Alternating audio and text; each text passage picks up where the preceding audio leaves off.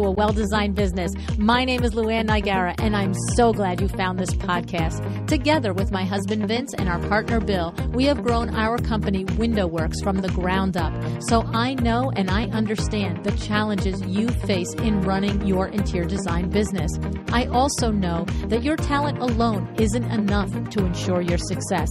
So on this podcast, we talk about strategies and practical steps to help you grow your business. But make no mistake about it, we have our share of fun here too, mixed in with those aha moments that I love so much. This isn't fluff. Nobody has time for that. Whether you are a new interior designer or a seasoned designer, I am here to help you create and to manage the kind of interior design firm that you dream of. It's straight talk and it's action. Are you ready? Let's get started. Hi, welcome to A Well-Designed Business. It's Power Talk Friday. And before I tell you about today's guest, let me tell you about the real live Power Talk Friday tour that's coming to Las Vegas. So if you haven't heard yet, I am redoing my Power Talk Friday tour Las Vegas this year. It's going to be July 27th, Saturday, July 27th, 2019. If you've not heard of it, if you're new to the show, this is a live one-day coaching event. It's limited to up to 15 interior designers, so very small. And honestly, we might be there with 5, right? Who knows? I mean, I'm recording this way ahead, so I have no idea how many's going to be there. But the point is that I'm not disappointed if it's 5. I'm not disappointed if it's 15, because the people who are there are going to have the most amazing opportunity to change your business. So if you want some of that in your life, go to powertalkfriday.com. Okay. This is live coaching with 5 business experts. You have my husband, Vin, you have myself, you have Eileen Hahn, you have Nancy Gansikaufer, and you have Stacy McKenna. Each one of us has a specific superpower, and each one of us together it's like business coaching on steroids, right? So think about wherever you are in your business, whether you are brand new and you feel overwhelmed and not sure of what is the first and the second and the third step that you should be doing, this event is so small that you will get that information. It's set up specifically so that we have tons of time to work with you individually. By the same time, we had a designer that joined us last year that was more than 25 years in business and hitting almost a $2 million mark in sales. And her business was positively affected by it, because you sit there and you're talking with people who have a breadth of knowledge, and we overlap, intersect, and have our own lanes. And I really, really can't stress enough that no matter what you're going through, the thing is designed small enough specifically so that no matter what you're going through, we can help you. So maybe you're in business 10 or 15 or 20 years, and you know that it's okay, right? You know that, the money comes in and you pay your bills and you do a good job at your projects, but there's a little thing in the back of your mind that is saying to yourself, am I really profitable? Am I really not only profitable, but am I maximizing my profits?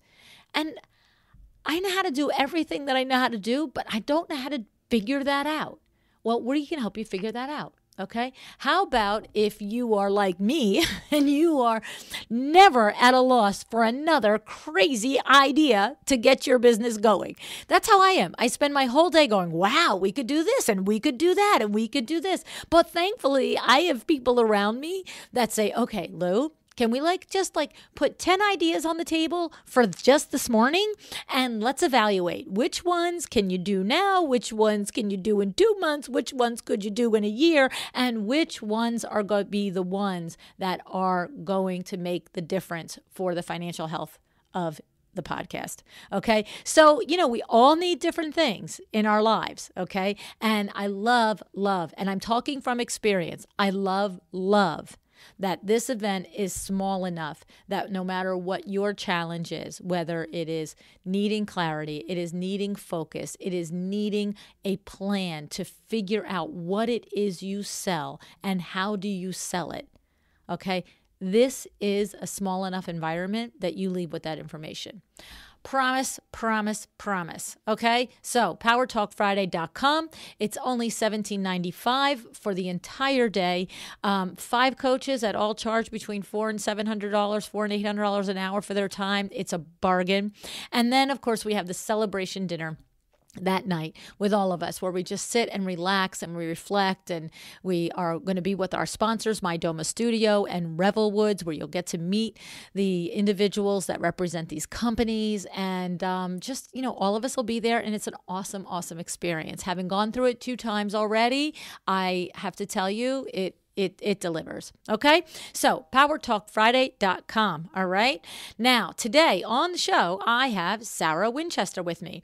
Sarah is a Boston-based photographer who shoots all over the country, specializing in interiors and fine art photography. Raised in Atlanta, she brings her Southern sensibility and style to her work. After years in the corporate world as a creative director, brand manager, and in-house photographer, Sarah opened her own studio in 2009. Her strengths lie in blending the needs of the client with her own unique and artistic approach to create beautiful and effective images. Sarah's worked with clients which span the creative and professional world, from magazines and fashion houses to advertising campaigns and construction companies. She also creates a series of fine art photography stemming from a passion of art and travel, creating beautiful images to live with and to love. Now, on the show today, Sarah and I talk about not only how you, the designer, can find and hire the right photographer, but also for my interior photographers out there listening to the show, we talked a little bit about how you can set yourself apart and attract interior designers. That's a switch, right? Now, because off air, Sarah told me that she happens to know that I have a little base of interior photographers who are devoted listeners too, applying the same business lessons that you do to your design firm to their photography practices. So, officially, welcome to my photographer friends.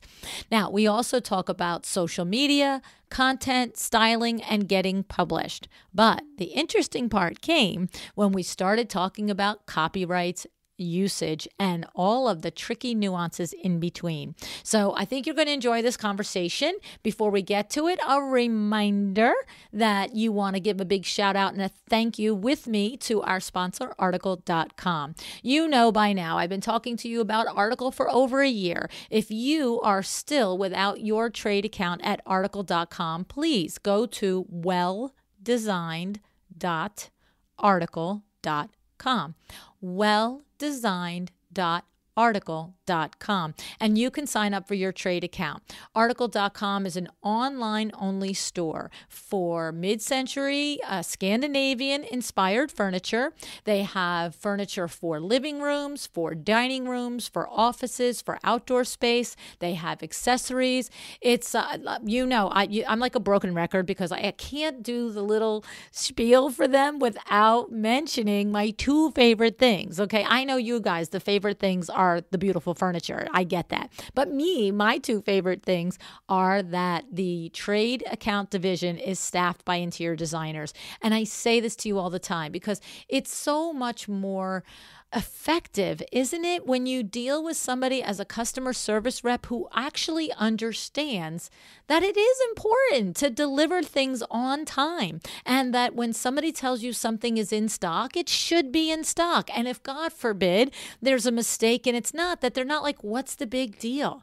That they get it and they move and they react because they've been boots on the ground like you. Okay. And then, of course, my other, favorite thing about them is the absolute unbelievable return policy that they have, and it's just not to be missed. So they just make it so easy so that you don't feel like you're cornered because you've ordered something and your client doesn't like it. It's just so easy. So please go ahead, open your trade account today at welldesigned.article.com. All righty, let's meet Sarah.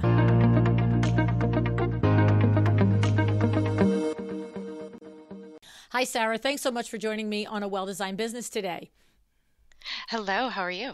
I'm great, and I'm going to give you, cred right off the bat here, Sarah, because I'm very impressed by you, and I haven't even had a full-blown conversation with you yet. It's the truth. I have to say that thankfully at this stage of the podcast, I am getting lots of inquiries every single week on, sure would love to be on your podcast, and lots of PR reps that are saying, hey, I've got these 3 clients or this client that wants to be on, that I'd love to put on your podcast. And of course you came to me through your PR rep, Austin. Tell us, Austin, what's the name of his firm? Austin Mill PR. Right. Okay. I wasn't sure if 100% if it was his name. So Austin Mill PR. And of course, I know Austin from back when he was with Andrew Joseph PR, who is also a great friend of mine. But the thing about it is that it's funny. And this is where I want to give you some props, because Austin says to me, hey, Luann, Sarah Winchester is an amazing interior photographer, thinks she'd be perfect for your show, blah, blah, blah. And I have to be wary and careful for my audience, right? So I don't want to have the same. Now, I'm all for having the same topic over and over again, because I know one person says it a different way and we get a different little switch that gets flipped and we go, didn't think about that. So I'm all about it, but I got to know what you're doing differently with the subject. And so I said to him, well, Austin, I'd love to meet Sarah. I said, but let me tell you, I've interviewed Stephen Carlish, and that was episode 369 for those of you listening. I've interviewed David Livingston, who was episode 51. I can't see that far. Maybe it was 59 for those listening. And Raquel Langworthy, in which was 343. And I said, Austin, if Sarah would love to be on the show, I'd love to have her, but have her listen to these 3 episodes and let me know what she brings to the table differently. And my goodness, lady, you sure did your homework, and I am so impressed. I got this huge document with this complete outline, and so good for you, because that's the truth, right? I know that I can have more than one interview with a photographer, but I do need to know ahead of time why the listener should tune in again, right? Yeah. And so good for you.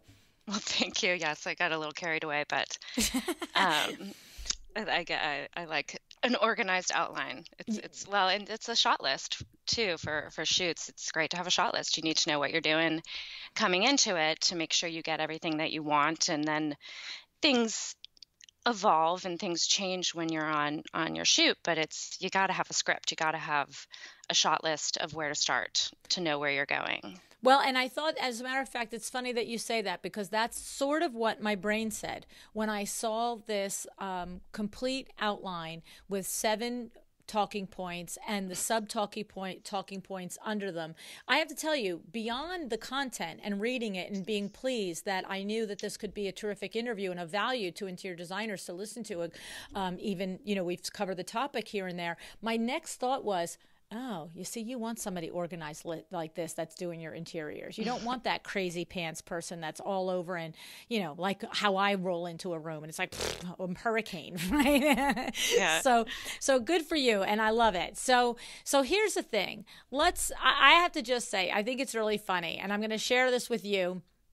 And of course you have said to me that you listen to the show, so I know that you know this to be true, but you as an interiors photographer, I gotta feel like are in a pretty nice sweet spot right now. And you and the rest of your colleagues, because I feel like it has the world of interiors photography has just gotten so much recognition over the last several years. So, of course, we always know that the big time firms have always invested in interiors photography, no question. But I feel like over the last several years, I know my own experience when I ask designers, give us your best tips, your best advice for designers starting out. 8 out of 10 will say, invest in professional photography, right? Yeah. It's big.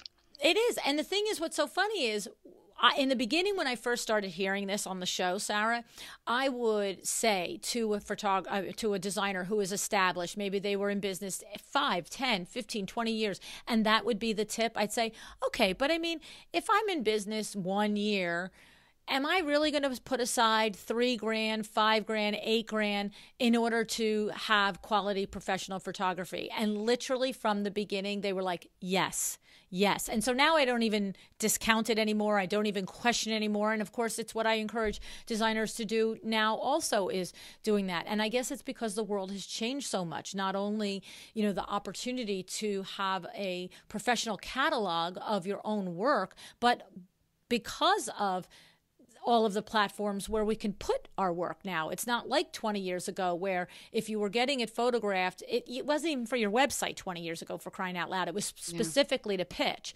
So I think it's interesting because so many industries are marginalized or negatively affected by the onset of the internet and all the social media platforms and stuff. But you guys have been really positively affected, would you say? Oh my gosh, absolutely. I mean, it's created so much opportunity for me to say, starting out, I shot anything and everything, and I really enjoyed interiors photography personally, and the vibe of it and the people in it. And I was able to be like, hey, this is just what I want to do. I don't want to shoot fashion or portraits. I really like this, and I've been able to make a business out of it. And lots of other colleagues, even just in my little metro area. And also for designers who want to show their work, you can look big time if you have amazing photographs. Right. And just Instagram and a website. Like, that's all you kind of need to start. But there is definitely, through all these social media platforms, the bar has been raised as to, you have to have good imagery. You have to show yourself the way you want to be seen. And a blurry iPhone photo isn't always going to cut it these days. Right. And the thing is, I have relationships and friendships with designers that I know that this investment in professional photography has helped set their brand new businesses up for success. I'm thinking of Sarah Lynn Brennan as a prime example of it. As the time we're recording this, she hasn't even hit her 2-year anniversary in business. And I think I saw a post by her the other day that she just got her 6th feature in a print publication. Like, fabulous. Think about that. Think about that. And that's because she has listened to experts like yourself and her colleagues that are ahead of her in the business side of design, that are more experienced designers, tell her over and over that this investment is worthwhile. So we're going to talk about this now. So the thing about it is my question is, we tell them all the time, set aside budget, set aside, marketing money, set aside something in the project, put it in a piggy bank, whatever you got to do to leave money at the end to take the pictures. But the first step is finding that photographer, right? Is like, how do we do that? What are your suggestions and what are your thoughts around that? Well, having someone in your area is great, and having a relationship with them. And like you said, first off, finding them. The greatest is Instagram, social media, and going to other designers in your area that you like, admire, seeing who shoots their work, or just, networking at local events. And then you have to, I love sitting down and meeting with someone in person and talking with them. Worst case, a phone call. But as a designer, put yourself in your client's shoes, and now you're the client looking for a professional.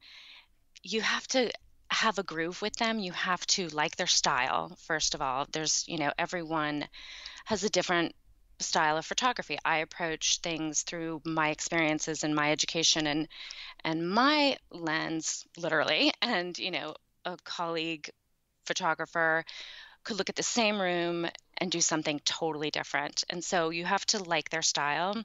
And then you also have to like them. Photo shoots are amazing, fun, creative days, but they are long and hard and exhausting and mentally, and then styling, and there's so much that goes into it. And of course, we make it look all cool and sexy on Instagram when you have these behind the scenes videos for your stories, and there's music playing, and it is fun. And I do what I do because I love it, but know that you are going to be like a shell of yourself when you get home. And that is a glass of wine and the couch. Right, right, right, right, right. So you better like who you're hanging out with those days, those long hours too. So I have a question for you in there. So, when you say that you should like their style, obviously you're going to go to the photographer's Instagram feed and their website and so forth like that. But that's interesting to me because I would not have thought, like, I would have thought that if I didn't like a particular photographer's Instagram feed, I don't know. And by the way, I can't imagine not liking it. Like, not liking it is way too much of a word, but say right. not preferring it or not being moved by it or whatever. But I don't know that if I thought about it intellectually that I would attribute it to the photographer. I might have attributed to the designer's work that the photographer was taking. So where is the nudge in there of the photographer style that I should be on the lookout for? How do I discern that, Sarah? Through like basically lighting and framing, which are kind of the two biggies of photography. And if you're searching through someone's portfolio and say you like a style in a magazine that you flip through and you're totally jamming with that, and there's light coming through the windows and they don't kind of block it out. Or if I'm getting kind of technical, I can tell when someone's used ambient lighting, and I use it sometimes too, but going through their work, and if it has a vibe that you want your work to look like, and the framing, or if it's kind of these wider angle, full room shots, and you want your work to be seen like that. I work with my clients with what they want. I like to frame things up a little more, what I call editorial, and it gets a feel of the room, but I also will go back and take a full room shot because sometimes you do need those informational shots that are just kind of be on your portfolio. They're not going to necessarily be in a magazine or even on your Instagram, but they're great tools for when you're sitting down with a client being like, see how this is how I put the sofas and the chairs, and this is how we arrange the room. But then you have those other shots that really get the vibe of the design, the architecture, the feel as of if you are in that room. Okay. So I don't know if that answered your Yeah, question. a little bit. I think it sounds like to me it's a little gut intuition too. Maybe it's sort of, maybe we can't necessarily identify it with language the way you could, or with technique the way you could, but you're saying if at first glance you're just not even jiving and vibing with what you're seeing, then move on and find somebody else, because that's like, Right. you're right. Okay. So it's Or if you go and they have like all the lights on and they shoot with lights on and you don't want lights off, you want lights off, then you're going to be fighting all day with that photographer. They're going to be wanting to turn on the lights and you're going to want to turn them off, where I'm the opposite. I like to shoot without the lights on. And I've worked with architects and I'm always like, okay, we'll do one with it on and one with it off. And we vibe that way. And it's, it's not a huge deal, but just being aware of their work, and you're not going to totally change somebody's style, but they'll be able to work with you too. Okay. It's sort of like you said, it's like when a potential client is looking for an interior designer, the overall look should be something that you feel resonates with you. And beyond that, there's going to be a little give and take here and there when you get down to the actual selections. And so you're saying some give and take when you get onto the shoot site, but for the most part, you have a way that you like doing things. Yeah, well, and when a client's looking for a designer, if they love a layered traditional look, they're not going to hire a designer with a very modern portfolio. Right. It's right. like that. Understood. Okay. And then the thing is too, I know that you mentioned to me that you have a lot of photographer friends in your area there in Boston, and you know that a lot of them are listening. What do you guys say to each other and about how to differentiate yourselves to designers? Because I think that sort of information might be helpful for us when we're looking for you. Yeah, I think it is. Some of it's probably price for sure. Okay. When people drill down to that, again, I think it's style. I think it's who you want to work with. It's a working relationship.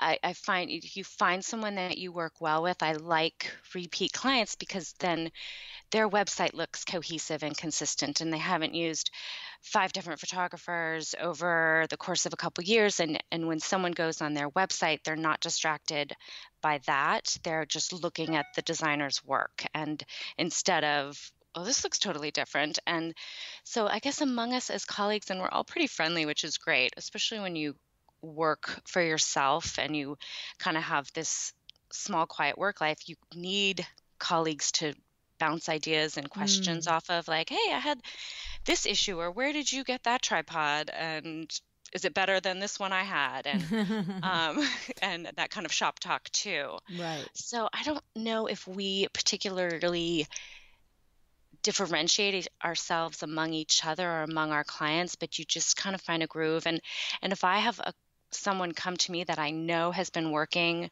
with a friend photographer of mine, I will call them and be like, hey, is this cool? I don't want anyone to ever think I'm poaching their clients, because there is that relationship there. There is that, yes, it's business, but we have a very personal business in the design world, I feel. Right. So. Yeah, no, okay. Interesting. All good stuff. I love it. So when we talk about, creating these photographs and taking these photo shoots and being on them, you mentioned the one shot is the larger full room shot is an informational shot, and you use that when you're going through your portfolio with a client, and then the smaller shots, the vignettes, are more for highlighting a detail in XYZ. Are there ways to look at photography that the end result photo is going to be taken different or styled differently depending on where it's being used? So, okay, Sarah, I need X amount of photographs for my website, or Sarah, I need X amount of photographs because I need to feed the Instagram beast for the next, 90 billion years. So, is it two different objectives when you're shooting for one platform or over another, or is it take all the pictures you can and then use them however you want? It's, of course, the answer, an evolution of both. I try to, at minimum, when I'm going to a room, depending upon the size, get at least 3 shots. One that is that informational. I don't consider it very sexy or cool, but sometimes it does the job. Sometimes that full room shot is one of those great straight on elevations that you see on the cover of magazines, and it just works that way. I have started to evolve the way I shoot, and even in the past couple of months, because of this need for more data, this desire for more photographs, in that, we'll shoot the house or the room, and then I'll go back kind of as we're tidying up and get those more kind of Instagram shots, if you will, for lack of a better term, to just, because people do want more data, and that's a response to my client having a different need, or the needs changing and me having to change with their needs. I also really encourage, I know we were saying as a photographer, you shouldn't tell people to go around and shoot with their iPhone, but I do all the time.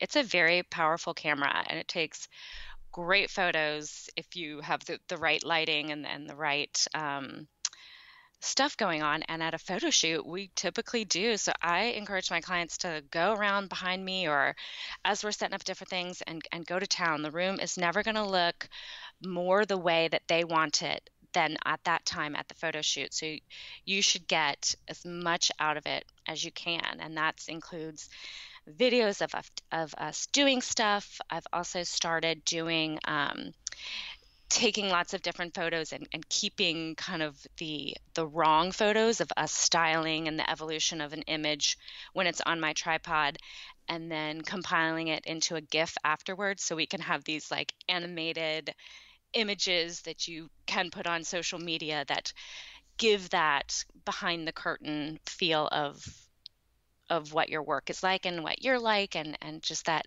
extra dimension to the material that you have.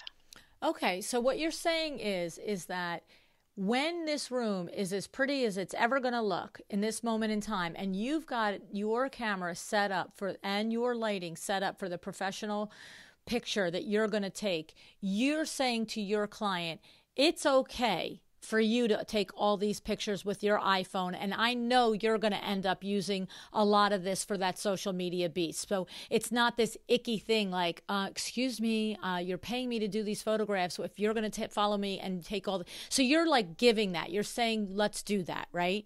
Absolutely. Yeah. I think it's great because I also find, I mean, people, you can get great shots, but then in a weird way, it also really validates why they have me there, because then it's never going to be as good.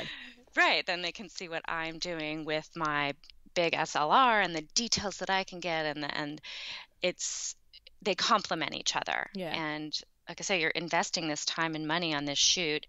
You might as well get as much out of it as you possibly can. Yeah. I like that way of looking at it, Sarah, because, I haven't done a lot of professional interior photography shoots in my lifetime here, but we've all been at the events with the weddings and different things, and the professional photographer you can see them visibly feathers ruffled when he or she has stylized a whole shoot of the entire family, and there's Aunt Mabel going, let me get a picture too before you leave. And like, you see the face, and on one hand you think, all right, fine, I get it, you're the pro, but it's like, you're getting paid and it's never going to look the way you made it. So what's your problem? And so I'm glad that, right. You know what I mean? So that's awesome. I like that. And then, so the difference, so in your mind when you're there, you're telling me you're thinking of progression shots, behind the scenes shots, you're thinking of all of those for social media, but then the others you're picturing for, face forward. Exactly. And pitching to magazines in hopes that they'll run the images we took that day, or they're used as scouting, and then we go back and some magazines want to style it the way that has kind of their touch on it. So you need those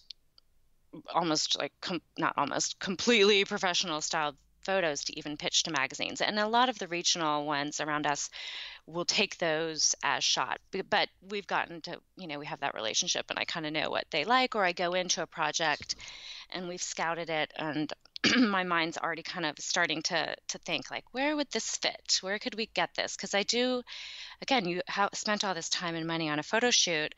Let's get the most out of it. Let's get it printed in a publication. Right. Let's get it on social media. Sometimes you got to hold back on social media because you've agreed to the publication. There's that bit of a dance, but like, go big or go home. Why are you doing this to then just hide it away on your website? Right. So we have other things that we're going to talk about, the styling and getting to the good shot and all that, but I would love to jump over to copyright and who owns the images. And I'll tell you why, because I have at live events, people have come up to me passionately saying, you haven't addressed this on your show. You don't talk about copyrights. This is a big thing. You know what I mean? Yeah. And so let's have the conversation. Tell me about copyright versus usage right, all of this stuff. Let's have this. Yeah, and it can be really confusing. It not can be, Sarah. It is. Okay, I'm just going to tell you, it is confusing. Straight up. Well, and I don't get upset when my clients are confused by it, because that's my job.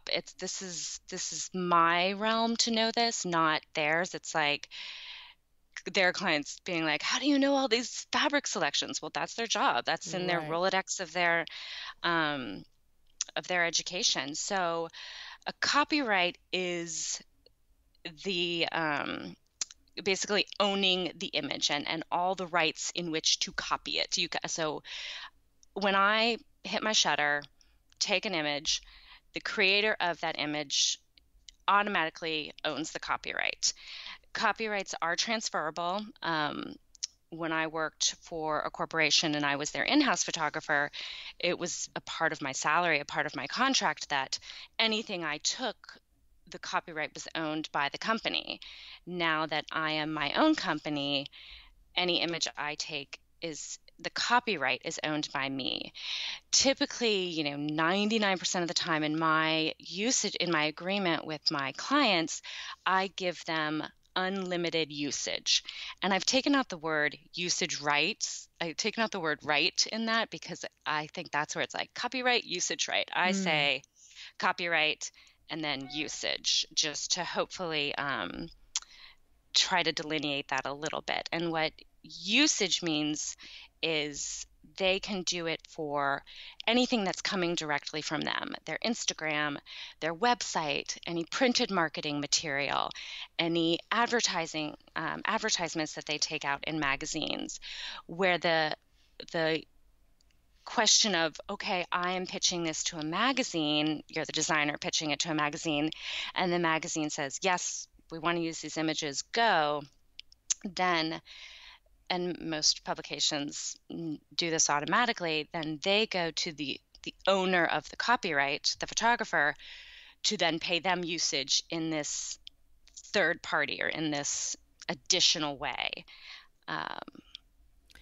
I could go on, but I want to give you a chance Okay, I'm digesting first. it. So let's just, matter of fact, let's just recap it. So I like that you do not use the word usage rights. And I'm going to tell you why. Because I don't know that if I heard copyright and usage rights, that to your point, that I wouldn't have thought that they meant the same thing.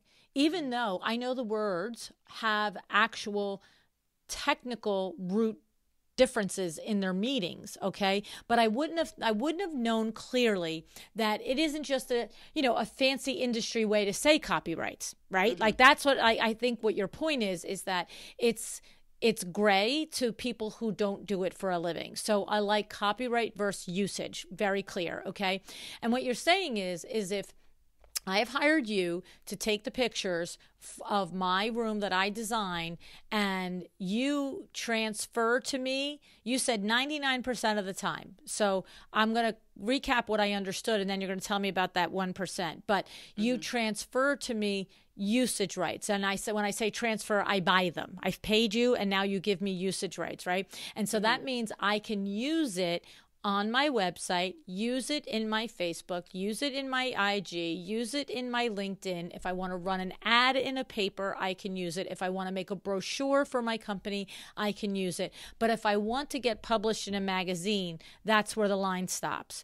And that at that point, typically though, it would be the responsibility of the magazine publisher to then reach out to you and buy their usage of those photographs. Exactly. Yes. And so I can't transfer. In other words, the clarity here is because I've got usage rights, I can't transfer those usage rights to a magazine. Only you as the photographer can do that. Exactly. So the owner of the copyrights can transfer usage, right? Not not someone already having usage. Okay. And so who are the 1% that you're not giving usage rights to with the transaction of the contract?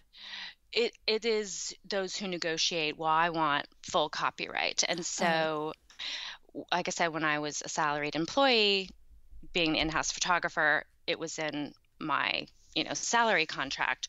When now as a business owner, it's that 1%. And so typically then I charge a higher rate for the photo shoot and for the images because I am giving away all the copyright and I no longer have control over those images. Then the owner of that copyright can use it. So it's typically like when a magazine would hire me outright to do it, and then, Architectural Digest will own those photos and I can't use them on my website without asking or without getting usage then from Architectural Digest or whoever. Okay. And so those situations, the photographer usually just charges a higher rate knowing that they're never going to be able to, one day you publish a book, you can't use those because they're owned by a different agency. Okay. Understood. Okay. I get it. Makes sense. Okay. So what is... let's say somebody has paid you, and I don't know if you can answer this question, but if somebody's paid you $3,000 for a photo shoot, and now it is going to go to a magazine, and the magazine wants to purchase usage rights, what is that, like another $3,000? Is that 500? Like, what is and even if it's different for every photographer, is there a typical ratio? Do you know what I'm saying? Based on your initial fee? Yeah, it usually actually depends on the publication. They're the ones that dictate their usage payment. And I've never negotiated it. It's usually per image. That's interesting. Yeah. You own it, but they dictate the terms. Yeah, and it's okay. I'm going to gather all the photographers up in the world. Let's have a little conversation about negotiation skills, folks. Right. Well, it depends on. So, like, I had an image in InStyle, and they paid X amount for a quarter page size image. Maybe it was half, I forget. And then InStyle Ukraine wanted to redo that. This is a true story. Wanted to use that image as well. But InStyle Ukraine has a much lower circulation than InStyle USA. So they're going to pay a lower usage, because usage is usually paid. And that's why it's not a negotiating tool. It kind of goes back to advertising, how many eyes are on it. So a regional magazine is going to have a different usage payment than a national publication, because there aren't as many eyes on it. Okay. Yes, it does. And of course, none of this has to do with interior designers, because they don't have to pay this. But, exactly. I just get down these rabbit holes because I'm like, wait a minute. I have a lot of interior photographers listening. Yeah. Okay, good.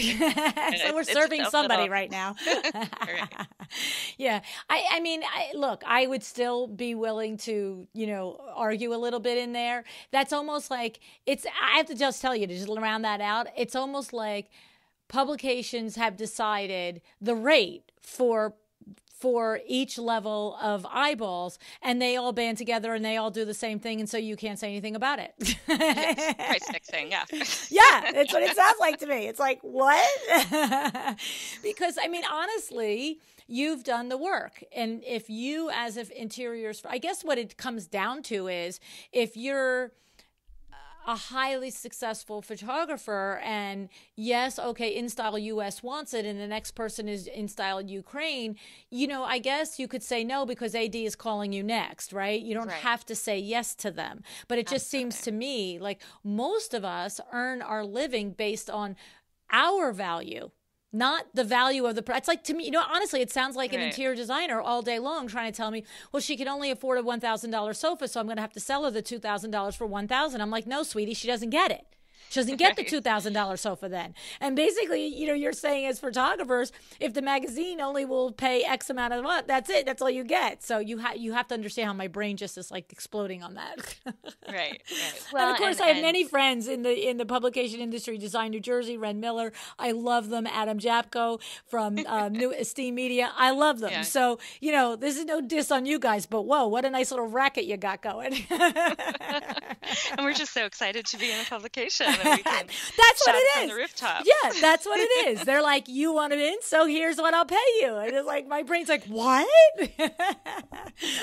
Okay, all right. Well, a little rabbit hole there. Okay, all right. So second and third party usage is exactly that, when that magazine or that publication comes along and wants to use it. Okay, right? So are there other people that designers have to think about from their standpoint of, what it is? It's this making sure that as interior designers that we're in following the rules. I had a situation, Sandra Funk, House of Funk, we're so thrilled and glad that we're her interior window treatment vendor.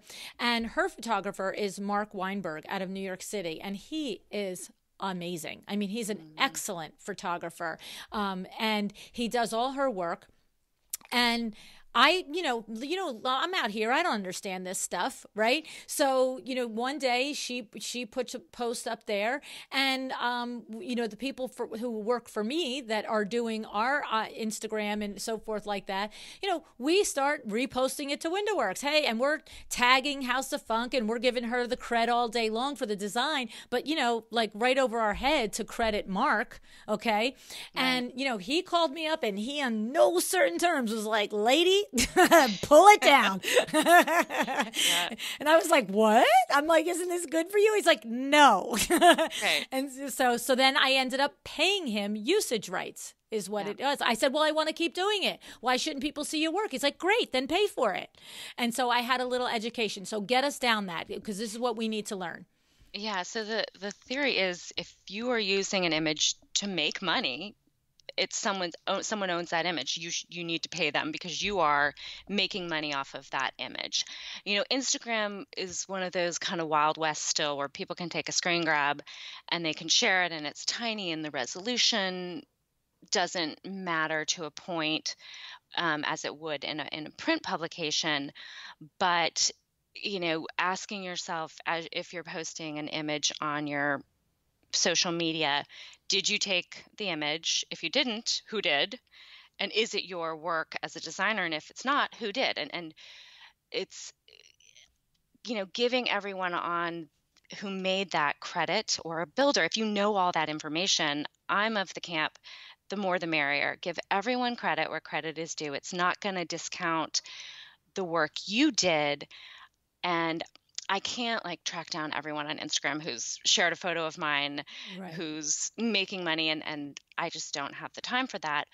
But if I do see something on, say, again, for example, an Etsy shop or something else that's using it, I will ping them and say, hey, I just always come from a place assuming people didn't know. Right. It's not coming from a place of malice or they're trying to steal my photograph. It's Right. like, this You is great. had no Let's do idea it. this was my image, and what are you Yeah. doing? Yes. And like we said just at the very beginning, what most the people don't know what is copyright, what is Right. usage. And I just assume people are coming from a place, and if there is a sliding scale, if it bothers me, then I will say something. And certainly if it is a large company who's making money off my image, well, hey, you have the budget to do that. You should do that. Right. Right. But if it's a blogger who just likes the thing and is sharing it and they're not really monetizing off of it, or maybe through reward style, maybe they're monetizing off of it. I guess you could get nitty gritty, but there is that sliding scale. And then in turn, I want to scooch back to the copyright. The work that I shoot is someone else's work. So in that world of photography, it's kind of strange that my work is based on someone else's work, but I've framed it in this way and I've made it look the best that it can. So that's my creation. So I put in my contract, and this is not a copyright law, but this is just kind of my law, I guess. I won't sell that image to anyone without the designer's permission. So a cabinet company or a wallpaper or lighting or whoever sees the image, loves it, wants to use it for their marketing, I always make sure that it's okay with the designer, because I've had cases where the designer ended the relationship and it wasn't super great, or they're just like, no, I really don't want, or my client homeowner's not comfortable with it. You just have to look at, with anything with a home, there's always so many people involved. I won't sell a photograph if my client is not okay with it, even though they don't own the copyright and they don't get a piece of that usage payment. I value that relationship more than I would a couple extra $100 from whatever vendor. I'm glad you brought that up, because I want to go down for that for a minute. But I also just realized, and I want to clarify in case Mark is listening, is where I also crossed the line was we had the images on our website. And as you were talking, I remember when you were starting to say, look, if it's Instagram and this and that and the other thing. And I remember him saying, look, if it was just the Instagram, I might have let it go, but you've got it on your website. And so the thing was, to us, we credited Sandra Funk on the website. We're like, this is our featured designer. This is her work. And so we were all about crediting her, but I was oblivious to the next step of crediting him. And his schooling me was, even if you had credited me, he goes, Instagram, Facebook, I might have lived with it, but on your website, that's where you're doing business. That was his exact thing. He goes, you got to pay me. And so I just want to make sure I clarify and don't he wasn't, out of his mind because of a one Instagram post. We were featuring it on our actual website. Now, the other thing is, I just wanted to say this too, and I think this is interesting because this is where I get my back up a little bit. You are saying your personal ethics. It's not a law. It's a Sarah law that if a brand wants a photograph that you took to use, you won't sell it to that brand without checking with the interior designer. Because, I remember, oh my goodness, 20 years ago, an interior designer, something came up. We were on a project of hers. And I knew the photographer that she typically worked with.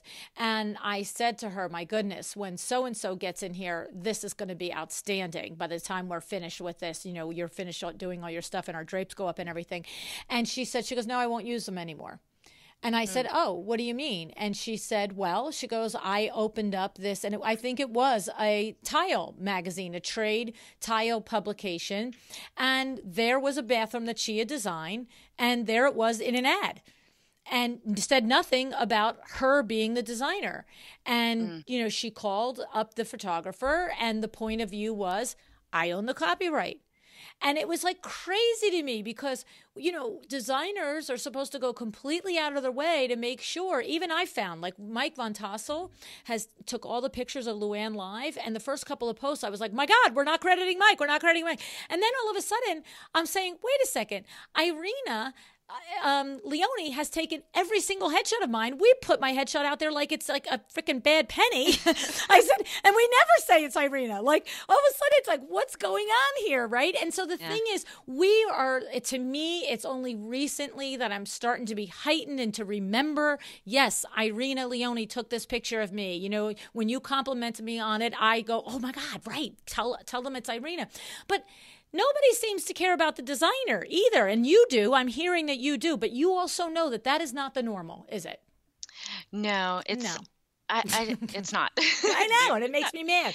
Yeah. Well, and when people share things on Instagram, or when I do sell something to someone and it's been agreed upon, I do say in the agreement with the third party, they have to credit the designer. And maybe this is just the next evolution with visual awareness and stuff. Cultural, we're becoming so much more visual with social media outlets, which I'm getting sick of saying that word.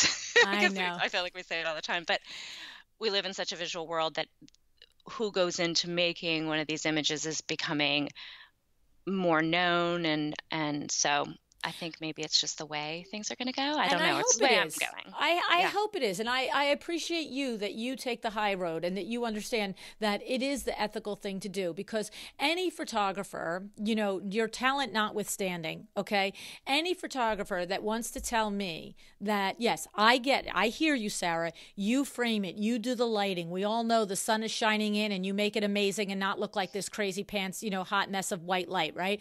So I get that. But if it was just that talent that created the gorgeous picture, then you could go into Bob's furniture store and take pictures all day long, right? But you can't do that. You need the high level design. You need that designer that has put the room together properly to begin with, for you to have as the base of what you're then going to do and capture. Because let's be serious, it's your talent that captures that beauty. The beauty didn't exist, right? Somebody else created it and you're capturing it. And that is a valuable talent that not everybody can do. But somehow, so many photographers think it's okay to let that go. And I'm so glad I'm railing on photographers after you told me how many are listening to the show. It's like, Luann, shut up. And I like to say, I'm also, I know you said capture, it's I'm semantics, but I like to think I'm creating the photograph of this already beautifully created room, as opposed to just capturing is putting up your iPhone and capturing it. We sit with our tripod and our laptop and tweak things to 1/4 of an inches. And maybe this is coming from my fine artsy fartsy background where I learned on film, and I had a big, large format camera, and we created these images, which were labor intensive and lovely, but yeah, no, I don't mean to underestimate your value with the word capture. I really, truly do not. And I really am not denigrating the industry at all. But I think to your point is that in a world that has become so absolutely inundated with images,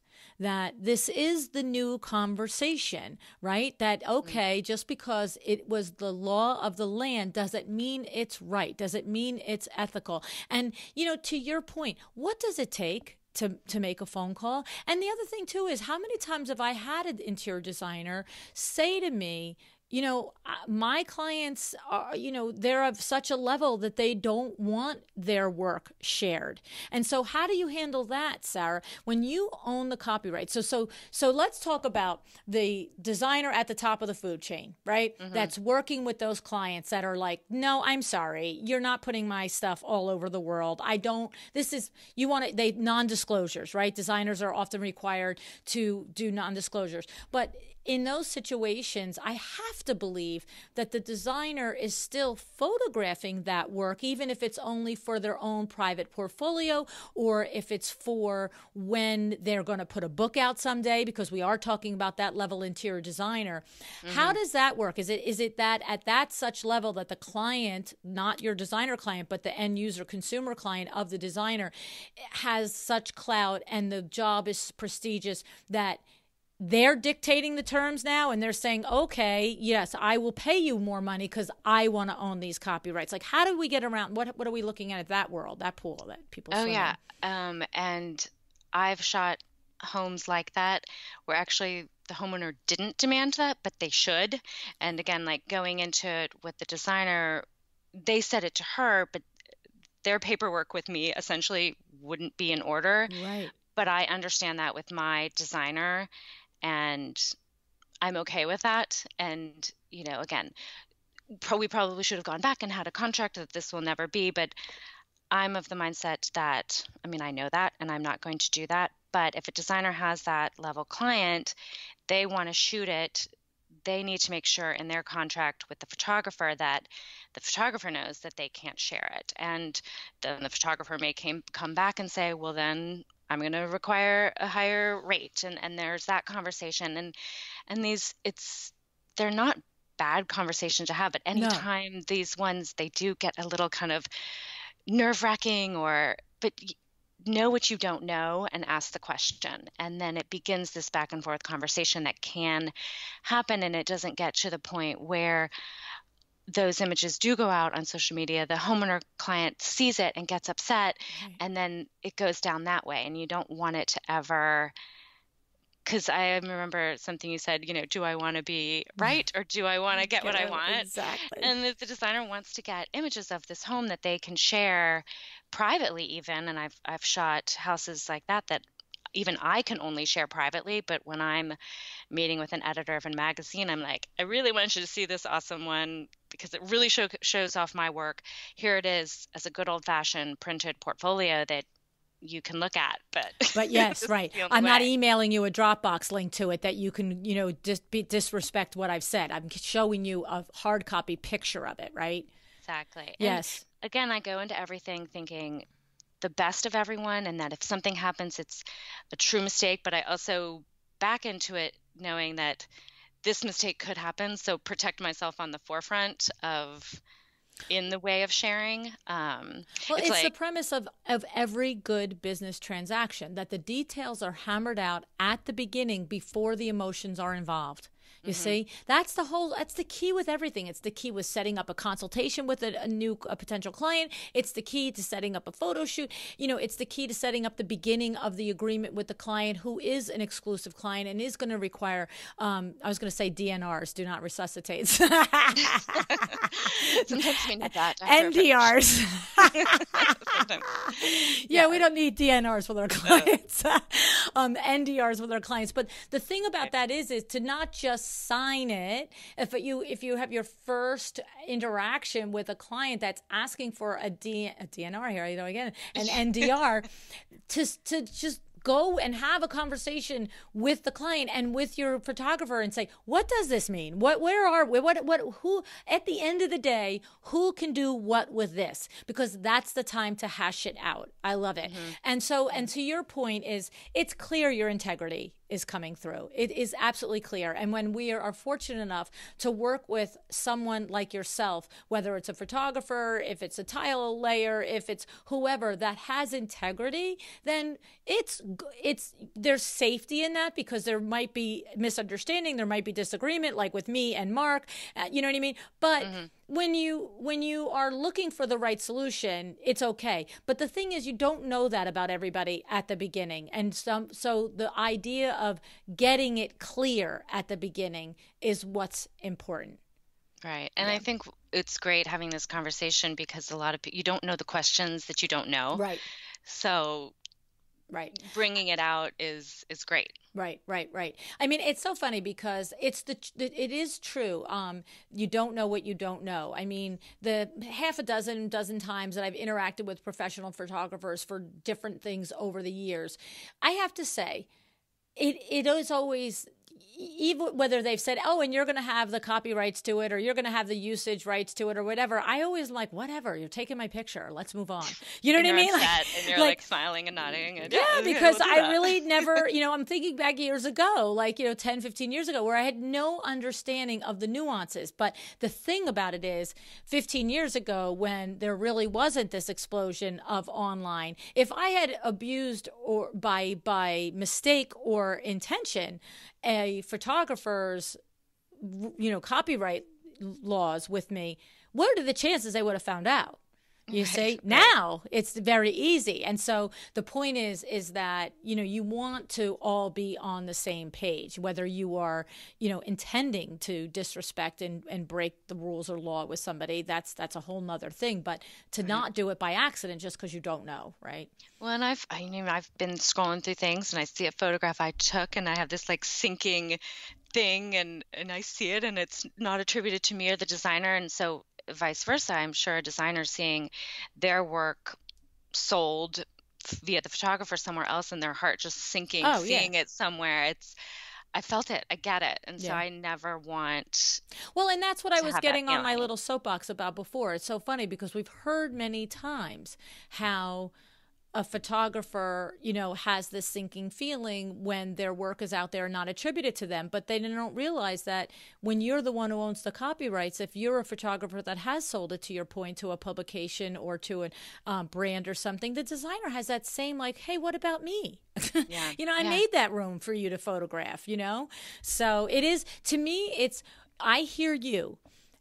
An average person with any camera, no matter how beautifully designed a room is not going to produce a photograph that is beautifully photographed. I get that. There's no question. But I think the talents are shared. So you got to have something good to work with. For sure, yeah. All righty. So where do we want to go from here? Is there anything? I mean, I knew we needed to cover this copyright thing, and I probably will get an email from somebody that told me I left a whole part out. I don't know. Did we leave any part out of it? Biggest part, we are not lawyers. We are not lawyers. There you go, especially me. Exactly. Anything we said, consult your lawyer if you truly have a question. You know what, Sarah? Thank you for that, because I wouldn't have thought to say that. And you definitely can't take advice from me on this. Right. We're just starting the conversation. It's out there, and it's not something to be nervous about having that conversation. Right. I love that. That's really what we're saying is, here's some of the nuances. Here's some of the places it can go off the rails. Here's some of the ways that you need to think about it. But the biggest message is have an open dialogue with both your photographer and your consumer and move it from there. So I had Debbie Daly on the show recently. She's up by you. Do you know her, Debbie Daly? I don't. You should know her. She's she's, first of all, an interior designer more than 25 or 30 years, but she's also the, I don't remember what they call them now, but I'm going to call it the in-house designer for the Boston Design Center.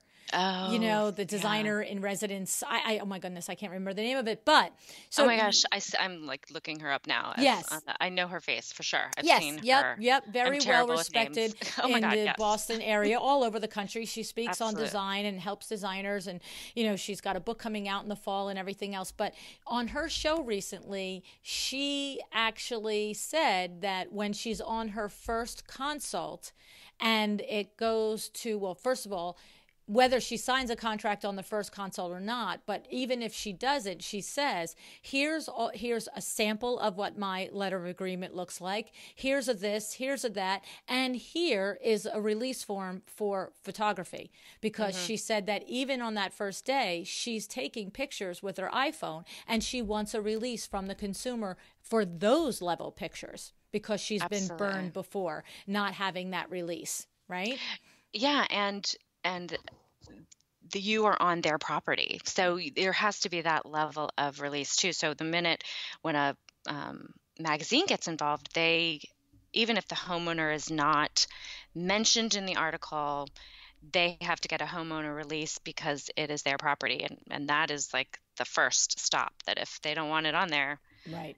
it can't be. It's their home. Right. I don't care who owns the copyright of the Exactly. image. Yep, So I know. So interesting, very interesting. So, all right. So here's one other topic that I want to cover that you mentioned, and I think because it's a valuable topic, is this partnering with local brands and furniture places in order to style the project. yes. Um, no, it's great, especially when you're trying to finish out a project and it's not every designer gets that dream. We have this whole house we've been working on and there's install day and it's the surprise and we've like done everything from the custom furniture to the books on the shelf, and that's kind of few and far between. It's those ones where you've been working on this room, or you're trying to get your client to buy a chair and borrowing things for the shoot. And actually, well, even a lot of times we're on shoots and I'll have the designer take a picture of my picture on my screen. And if the homeowners at work are like, what do you think of this? And they will buy things off of that picture of my picture while we're Ah. there on shoot, and less for us to pack up. And the designer gets to finish out this project, and the homeowner gets, basically, they get it for the cost that we bring it in, because they get it styled for free, if you will. It's like it's a win-win. The designer's done all this shopping, I've done some shopping and styling, and they don't get charged that hourly of the designer doing it because we're doing it for the photo shoot anyway. Okay. And it looks so great, and it looks even greater on my image that you could live in a photo. I mean, nobody lives in a real photo, but we all want to.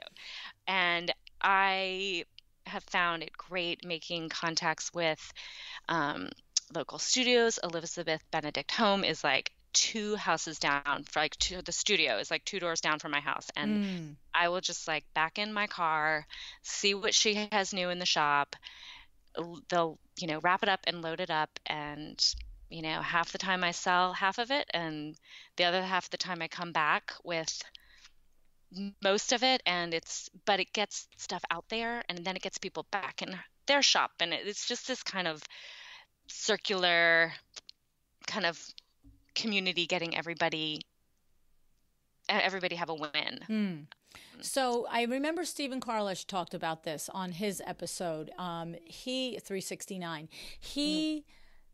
I remember him being sharing a story how he was shooting a nursery, and he came in and all the pieces were in place and it was so beautiful. And then as they were cleaning up, when the photo shoot was over, all of the stuff leaving, and he was like, whoa, like something like 75% of the stuff actually wasn't part of the actual final design, right? Right. And he was like, and he just, that one really particularly, instead of just finishing out a few pieces, it sort of like made the whole room, right?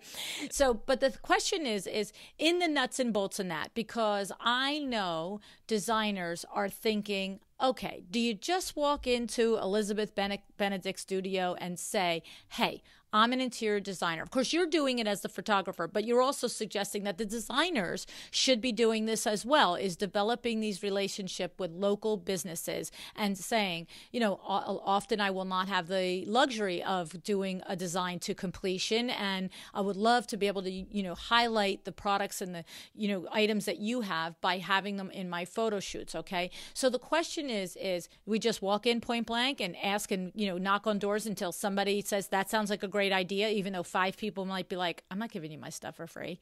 Like, what are you? As my mother would always say, what's the worst thing they can do? I'm there too. I'm there too. Yeah, they could say no. And then you say, well, thank you. And the people that are open to it, like my friend Elizabeth, are super open to it. And that's how, a ton of designers now know that she is like the go-to place, and she has the accounts with all these vendors that one designer isn't going to open up a Two's company account to supply their handful of clients. They can go to Elizabeth, and she's already shopped it. She has it in her store. Mm-hmm. They can take it all on approval, do up the house for installation or even for a rejudge before the holidays, or guests are coming, and if the family likes it, they keep it. If not, they'll bring it back to the studio. And again, I do it for photo shoots.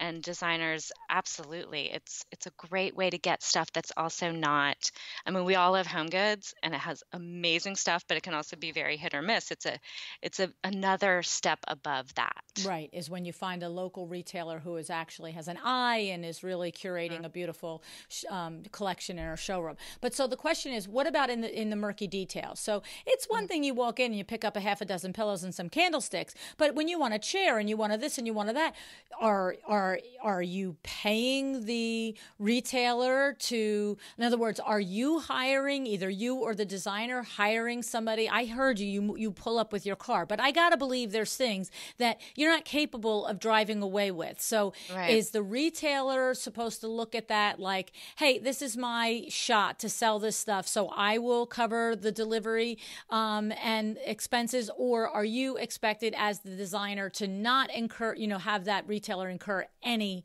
cost of this unless they, you know what I mean? Yeah, I guess it depends on the piece, the size of the piece. An occasional chair, most designers I know have enormous SUVs. You can throw an occasional chair in there. A hutch or something like that would take a little bit more. And, not to keep using Elizabeth as an example, she will help you get it delivered. I don't know the nitty-gritty details of like who pays for that delivery and who pays, or if it's then incorporated into the cost of the piece. I haven't borrowed a piece that big, but I think, again, going back to just like opening up the conversation and asking, and if you're not comfortable with paying for the delivery, maybe being like, would you split it with me? And again, what's the worst they can do is say no. Right. Exactly. And, but otherwise you're setting yourself up for, this is not like, hey, 10 minutes before, let's do this. Right. No. If you're going to do it yourself, you're going to go make multiple trips back and forth. Maybe the chair goes in one trip, but then 3 lamps and a rug go in another trip. And then there's a whole yada, yada, yada. So it's a big deal of Photoshop. You buy it. Yeah. And you break it, you buy it kind of thing, for sure. And that's the other thing. If you break it, you buy it. Right. Yeah. So that's the other thing.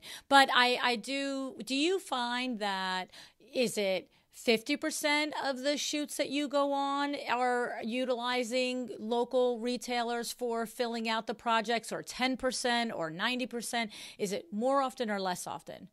It's become more often for me, because I think I've kind of built a reputation for that in a weird way, because it started out, me incorporating styling into my work was A, I loved to do it, and B, I would find things lacking when I'd go on a photo shoot, or I'd find like that Tom Ford book again that's been photographed a million times, and we all love Tom Ford, but I can't shoot it again on a coffee table. And I would bring things to supplement, or I knew was photogenic. And then I developed this relationship with a local store. And then it kind of was like, then word got out. Oh, Sarah brings 4 to 5 bags on every Sarah is the photographer with the mostest. And then I incorporated it into my contract, and it's it's one of those, like, you get me, you get this. Even if I'm just showing up with my camera gear and maybe some amazing flowers I saw, or if I'm showing up with a truckload, it's not something I've piecemealed out, because I find that people who want to piece it out actually really need me to do it. So, it's evolved for me to probably be, I don't know, maybe 60, 70%, but I love that. I love getting in there and mucking it up. Okay. All right. So, I mean, I just, I have to tell you, quite frankly, we have resisted doing nice professional shots for window works because of it. I mean, first of all, with window treatments, we're so far from the room being completed 90% of the time. Do you know what I mean? It's like, and of course, since we do retail, let's face it, probably 60% of our clients aren't going to take it any further. They're never going to make the room, as professional interior designers, not every client does to completion. Could you imagine the individual retail consumer that doesn't even use a designer for their window treatments? Like, what am I looking at, right? So that's why we utilized featuring the designers that we work with, because our pictures are just like, there's a drape. The drape itself looks amazing, but the rest of it looks like Bob's furniture. You know what I'm saying? Right. And I've just said, I'm not building a business. Do you know what I mean? But if I were building window works from the ground up over again, and in this age of media and images all over the place, I think I would have to seriously consider allowing a whole day for that. That's money out of my pocket. If I've got Kim and me back and forth to stores to get stuff and setting it up, and I've got an installer in the truck bringing it back and forth, all of that it's money. It's money and time.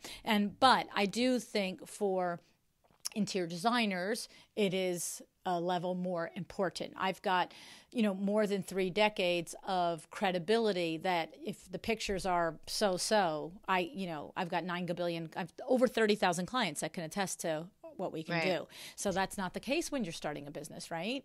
And they're selling a whole room, essentially. Right. They're selling or a house or a feeling or a vibe. And so that you need those images to sell that feeling of you. No, it's true. It's challenging. It is challenging, but it is important. And I have to say, it's a funny thing, Sarah.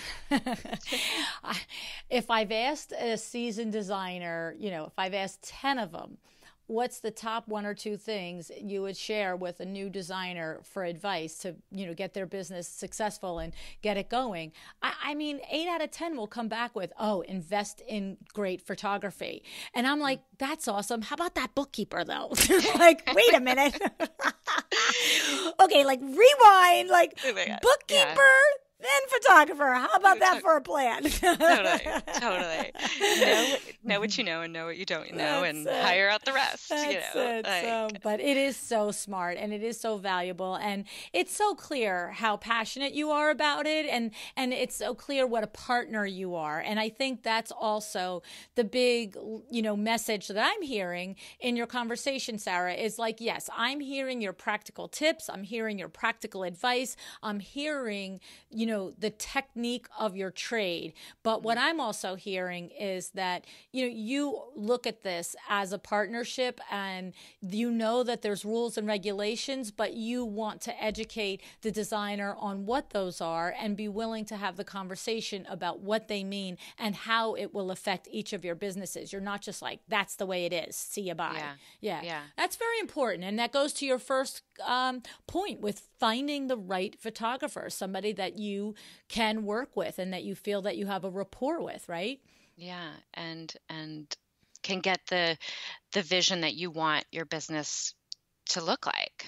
Yeah, I love it. I think it's awesome. I mean, you had a ton of other things here, but I mean, we don't have 3 days. So, I mean, I love it. You have same thing as relationships with local businesses. You talk about having relationships with local artists and our consultants, and that you particularly love finding new artists yourself and helping them. And what a great thing that is, right? Here we got a brand new artist trying to find their way in the world. And, they probably put it in their own car and bring it over. turnover for you because it's exposure for them. So that's an interesting thing. I like that too. And that's another thing, because how many, no matter what, probably most designers have experienced, no matter what their client will do and reach to, that fine art level is a tough thing, right? Yeah, absolutely. Yeah. And if it's not in their budget with the designer ahead of time, Right. is not going to be at the end either. And if it's 'cause not they've important already- to the person, right? I mean, fine art has to be important to somebody, or you have to have so much money that it doesn't matter. You should have it, so then you let the designer pick it. But when we talk about, 60% of the middle, income client, they, even if they love it, they might not have the budget or the appreciation to spend that money on that. So, so it's nice to have those relationships. But of course, it's just like anything else. You put something in somebody's house and it looks pretty rockin'. Somehow, some way, people come up with money for things, right? Right, exactly. They fall in love. Art is very emotional and passionate. And you fall in love with a piece of art. Right. And if you fall in love with it. Yeah, if you don't see it, you don't miss it. But when you see it, you're like, love that. Well, not to go around to window treatment and all that. It's like when you see someone without eyebrows, you don't really know what's totally wrong with them. And then they're like, oh, they need eyebrows. It's like, you need eyebrows. Anyway. Exactly. That's so funny. Oh, my goodness. Well, thank you so much. I'm so glad that you did such a great preparation for us and were able to help us understand all this. And, you and your photographer buddies out there, I love you, right? Oh, we love what we do. I feel super fortunate every day that I get to do what I do and wake up and go work in beautiful places and beautiful homes. I mean, I tell my husband, I'm like, I have a business trip, honey. It's going to be tough. I'm going to Nantucket. It's like the places I get to go to every day for my work is just unbelievable. Isn't that love nice? That's so nice that you love it so much. That's why you're good at what you do. That's awesome. Thank you, Sarah, for being here. Thank you so much for having me. It's been wonderful.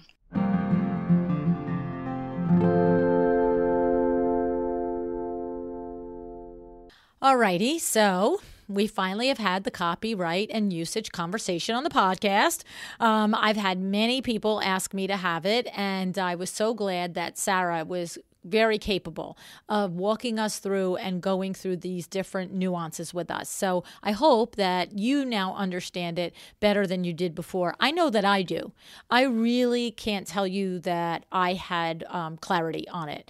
I just didn't. I absolutely know I did not understand the different layers. And now, thankfully, because of Sarah, I do. There's something else I want to point out in this episode. When I was editing the show and listening to it again, weeks after Sarah and I recorded it. When I go to edit a show, I pull out the notes that I took while we were talking. I pull out the research that I did before I speak to the guest, and I pull out their bio again, and I look at their bio and their website. And what's interesting is a line that meant nothing to me now meant everything to me. In her bio, she said that she brings her Southern sensibility to her work. And the other line that she said in her bio was, Sarah's strengths lie in blending the needs of the client with her own unique and artistic approach to create beautiful and effective images. What I want to point out to you on these two statements is, now, having heard the conversation, do you get how these really do speak to Sarah the way I do? The reason that I feel that they do is because, first of all, what is Southern sensibility? So if you're not from the U.S., maybe it doesn't mean anything to you. But I'll share with you that typically Southerners in the U.S. are considered to be more polite. They are considered to be more gracious. They usually talk slower, right? So these are the overarching attributes that we would think of when you think of Southern sensibility, okay? And now I want you to think about, there was a moment in the conversation when I pushed her back and I said, Sarah, not for nothing, but you can't capture a beautiful image. You can't capture and have a photograph that has gorgeous work in it that's deemed gorgeous unless the designer first does their thing and making the room beautiful, right? And what's interesting is, think about it now. I pointed out to you, with her Southern sensibility. She basically was like, no way, Jose. Okay. She said, well, I don't really consider that I capture an image. She said, I create the image. Now, she acknowledged that it's easier for her to do if she's starting with a beautiful room. But what she did was, in a very nice, polite way, she pushed me back and she said, what I do is a talent and a skill. It's not by accident. And probably she didn't say all this, but I bet you she knows that she can take an average designed room and have it ultimately, the photograph, be elevated because she's very confident in what she brings to the process. So I thought that was really very nice to see. We're always struggling with what is our only, what is our about you, our Fred Burns only, right? And something as simple as that is truly Sarah. And that other statement, blending the needs of the client with her own unique and artistic approach. Remember, she talked about lighting. So as sweet as she is, and as creative as she is, and as, Southern as she is, right? Whatever you want to say, she said, I like to photograph with the lights off. And so, she has her opinions and she knows from her experience what will work and what will not work.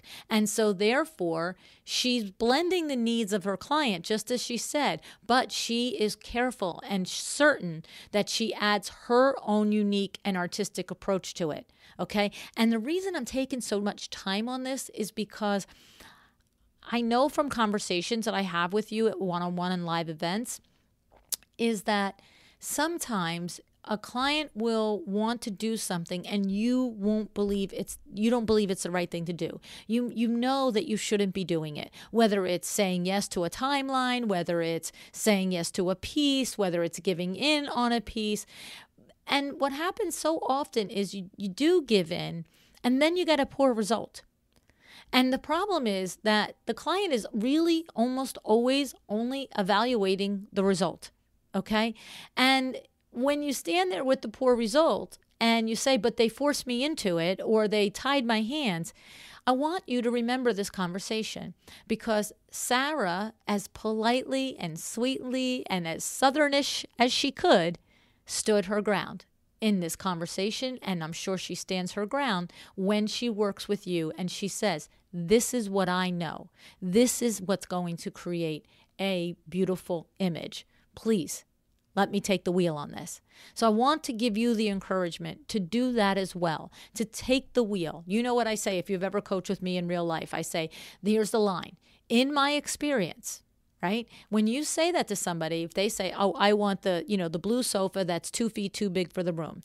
In my experience, when we specify and we place furniture that really isn't appropriate for the room, my clients end up not satisfied. Right? So whatever it is, but I want you to pay attention to that because in addition to all of the illuminating conversation about copyright and images, I really liked that little nugget right there. Okay? All righty. So don't forget. Let's all thank Article.com, right? We have Article.com, your go-to online furniture resource for mid-century Scandinavian-inspired furniture, right? Have you been to see their website yet and to look at what's available to you? You have living room furniture, you have dining room furniture, you have outdoor furniture, you have office furniture, you have accessories, tables. You need to go and just start your trade account so that you can see if there's things in there that you can use to fill out projects or maybe to build a project around. Go to welldesigned.article.com. welldesigned.article.com. Okay. All righty. I am wondering what your to-do item is today. I have to say, I've been getting tons of terrific feedback about the most recent book, it's A Well-Designed Business to Power Talk Friday Experts. You've been sharing with me on your stories and Instagram. You've been sending me emails, and I love it. I just love it because I adore each of the 12 people that took their time not only to share their expertise expertise on the podcast, but took their time to put their individual chapters together. And I am so grateful that you are enjoying the book and finding it useful. And I would ask you, if you do have your copy of the book and you have learned something from the book, would you go to Amazon and review the book for me? I would really appreciate it. We all know how this game works, right? The more reviews there are, then the more other people can find the book. My thing is, only if you mean it, right? I'm not asking you to do anything that I don't want. I don't want you to do anything that you don't feel that is true for you. But I am getting a lot of feedback and I'm loving it. My face is smiling every day. So, and also too, if there's a particular chapter that speaks to you, shout that co-author out in the review. That's so fun for somebody like that to get that pat on the back and to know that they've helped you in some way. So I really do appreciate it. All righty. I hope I'll see you in Las Vegas. Don't forget, I'm also going to be in Las Vegas on Monday, the 29th, with IDS in my Doma studio. I'm going to do a solo presentation. I'm going to do a little riff on Should I Be Worried? If you listened to that Power Talk Friday episode a few weeks ago, the things that you ignore in your business, we're going to talk about them. Straight talk. No messing around, but I'm going to share some strategies and things to overcome the challenges that you're going through too. That's at 3:00 at Uttermost in Building B. Okay, we're going to have a book signing there and everything. So please join us in Las Vegas. I'm looking forward to seeing you. Love to know. Tell me on this post in the Instagram or the Facebook feed if you have a takeaway from this episode and what action you're going to take based on it. All right. I hope that ultimately every action has to do with deciding to be excellent. Thank you so much for joining me again today. This podcast is a production of WindowWorks, your resource for custom window treatments and awnings. To learn how we can help you on your next interior design project, go to www.windowworks-nj.com. And if you're interested in working with me on your business, either through masterminds or one-on-one coaching, or you want to know how to get my book, The Making of a Well-Designed Business, or you just want to know what's going on in the podcast land and where I'm going to be, all of that is found at luannigara.com. Thank you so much. Have an excellent day.